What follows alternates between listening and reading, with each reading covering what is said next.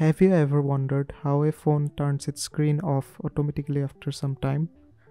Or a traffic light changes signal over time? This is done using timer circuits. Let's say there is a buzzer and a battery. If I connect them together, the buzzer buzzes immediately. Now what circuit do I need to connect in between them to give a time delay?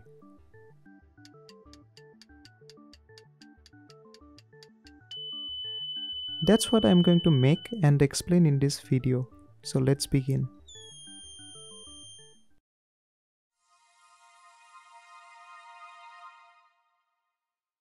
Do you know that a tank is a timer? Of course you do. If you try to fill it with a liquid such as water, it takes time to increase the water level.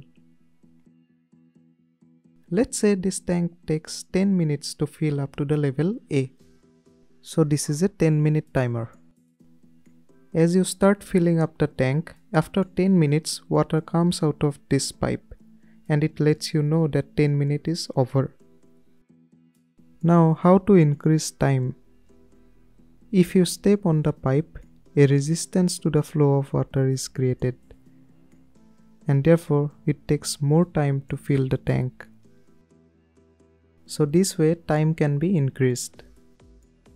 We can compare water filling of a tank in an electric circuit as well, a resistor capacitor circuit or RC circuit in short. Take one capacitor and one resistor, then connect them in series like this. I am using breadboard for this purpose. Lastly, connect a battery like this. A capacitor consists of two metal plates separated by a dielectric material. This is the 3D view of the capacitor. Each plate are of neutral charge, which means that the atoms have equal number of protons and electrons. But as the battery is connected, the plate connected to the positive terminal pulls the electrons like this. And the plate connected to the negative terminal fills the electrons in the plate. This filling of electrons can be thought of as water filling a tank. And the resistor can be thought of as the resistance provided by the pipe.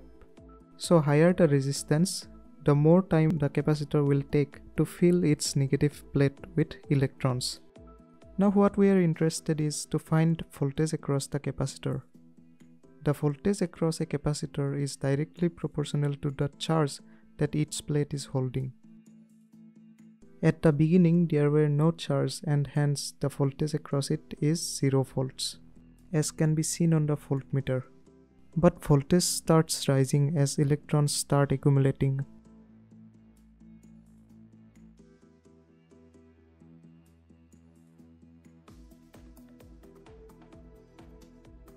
So after some time, voltage across the capacitor reaches the supplied voltage, which is 9 volt in our case.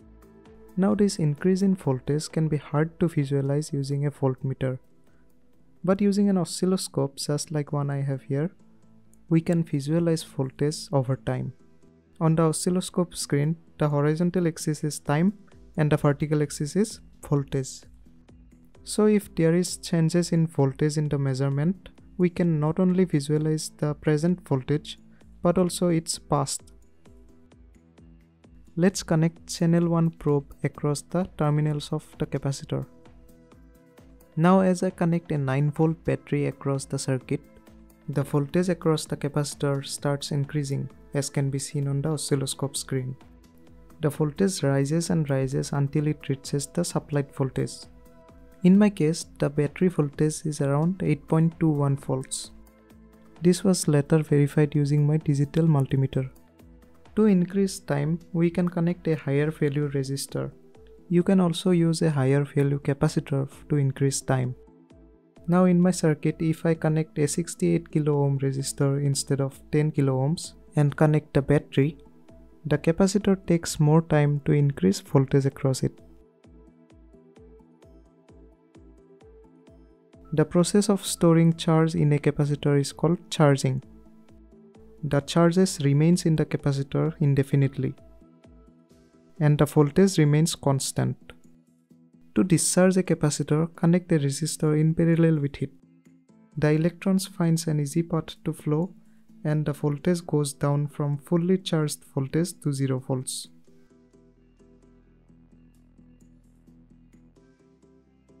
In the water tank timer, as water level reaches level A, water comes out of the pipe.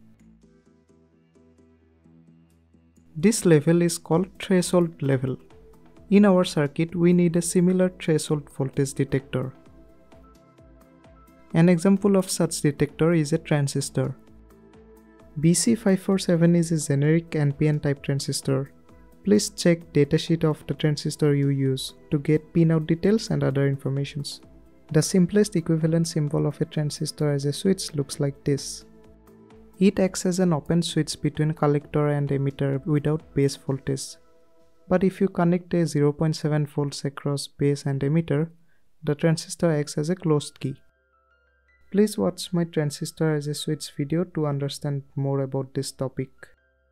The base to emitter voltage, denoted by V subscript BE, must be around 0.7 volts in order to turn the transistor on. So 0.7 volts is the threshold voltage for a bipolar junction transistor. The threshold voltage can be different even for the same transistor model, but it is between 0.6 to 0.8 volts. Now what if we lower this voltage?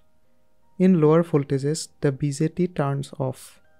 So the transistor remains off if VBE is 0.2 volts or 0.3 volts or 0.5 volts. But as 0.7 volts is reached, the transistor turns on. It can also be seen graphically. The x-axis shows time and y-axis shows base to emitter voltage.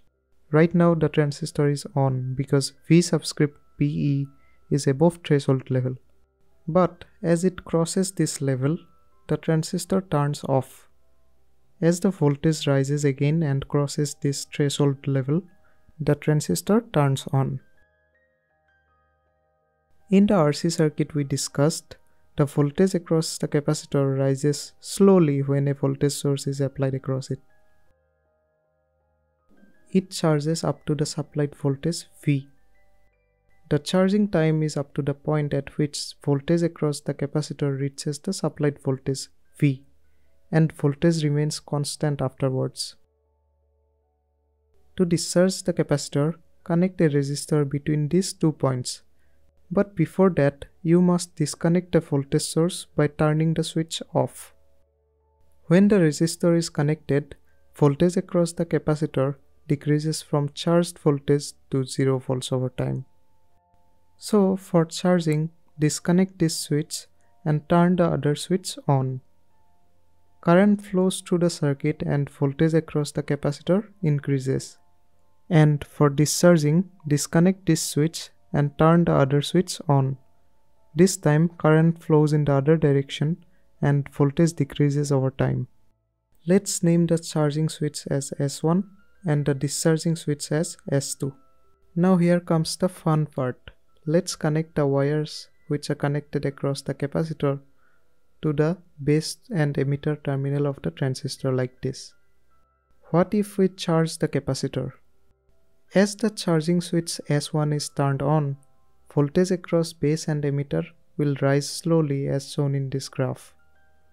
As the voltage across the capacitor reaches threshold voltage of the transistor turns on.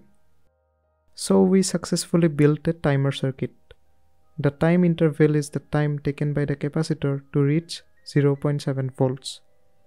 This time can be set by using different values of R and C. We will discuss about this at the end of this video. To get an output from the timer, let's use a buzzer as a load and connect it like this.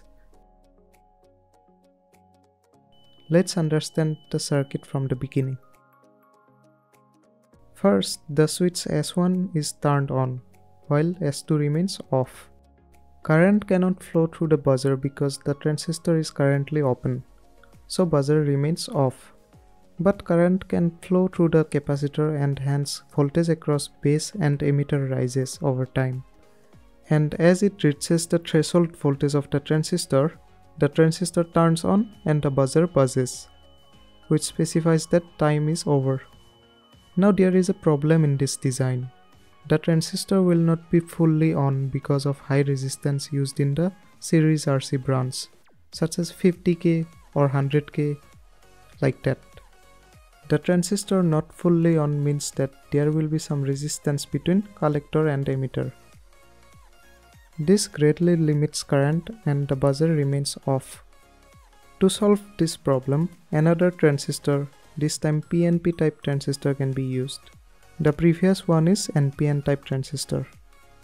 This is the simplest equivalent symbol of PNP transistor as a switch. Connect the buzzer in common emitter configuration like this. We know that in case of PNP type transistors, it requires negative 0.7 volts at the base with respect to emitter to turn on.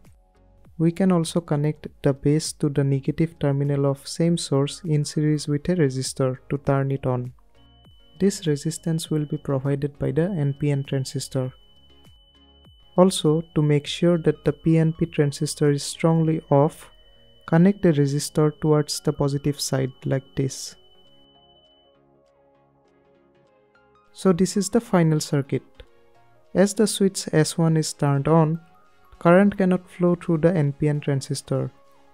And also, as the base of the PNP transistor is towards the positive side, the PNP transistor remains off and no current flows. But as the capacitor charges up to a level in which the resistance across collector and emitter is significantly low for the PNP transistor to saturate, the PNP transistor turns on and the buzzer buzzes. So this is how the circuit works. One more thing in the circuit is that to use it again, you must discharge the capacitor. To do that, turn S1 off, then turn S2 on. This will discharge the capacitor, or you can say it resets the timer. So this is the final schematic. Let's make this circuit. First, I gathered all the components required to make the circuit.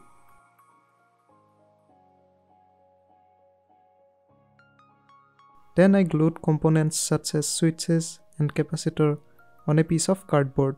After that, I soldered the components according to the schematic.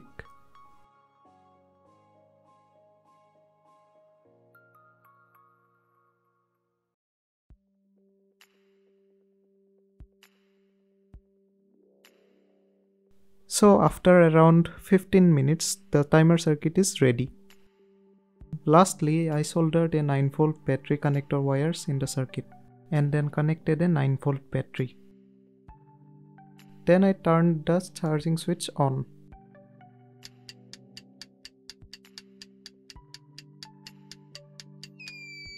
So the circuit works. For fun, let's check voltage across base and emitter of the transistor using my oscilloscope. The voltage across it increases in this way, and the delay is up to the point when voltage reaches the threshold voltage of the transistor, as can be seen on the oscilloscope screen.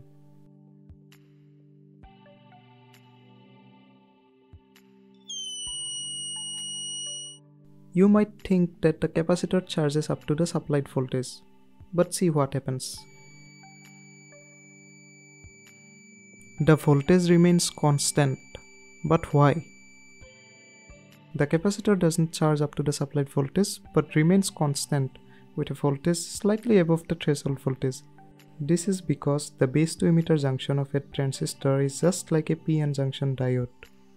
The VI characteristics of PN junction diode shows that for different values of base current, the voltage remains around 0.7 volts. So that's the reason why voltage remains constant after threshold voltage is reached. In an RC series circuit, the time it takes for a capacitor to charge or discharge depends upon the values of R and C. The time constant of an RC circuit is the product of R and C. The time it takes to completely charge or completely discharge a capacitor takes around 5 time constants. So in our timer circuit, by changing the values of R and C, you can change time. Also note that the value of discharging resistor is kept low to discharge the capacitor quickly. To find exact delay of the timer, capacitor charging equation can be used. In the equation, the V subscript C is the instantaneous voltage across the capacitor, V subscript S is the supplied voltage, and this is the exponential term where T means time and RC means, you already know, time constant. If we plot this equation in a graph having constant DC voltage source, we will see the same charging curve like this. So to find time, rearrange the equation as shown. Separate the exponential term, then take natural log on both sides. We know that the natural log of e to the x is x, therefore natural log of e to the minus t over rc is minus t over rc. Now just rearrange the equation and we get this equation for time. What will be the time taken by a timer to turn on the buzzer if voltage of the voltage source is 9 volts? Resistance is 68 kilo ohms and capacitance is 1000 microfarad. Threshold voltage of the transistor is 0.6 volts. So to find time, use the equation we just found. Put the given values, resistance, capacitance. In a timer circuit, time t is up to when instantaneous voltage reaches the threshold voltage. So in the equation, V subscript C will be 0.6 and the source voltage is 9 volts. So time equals 4.692 seconds. Now here is a question for you. Find T for the following values. Voltage source is 9 volts, resistance is 200 kilo ohms, capacitance is 1500 microfarad, and threshold voltage is 0.7 volts. Answer it in the comment section below.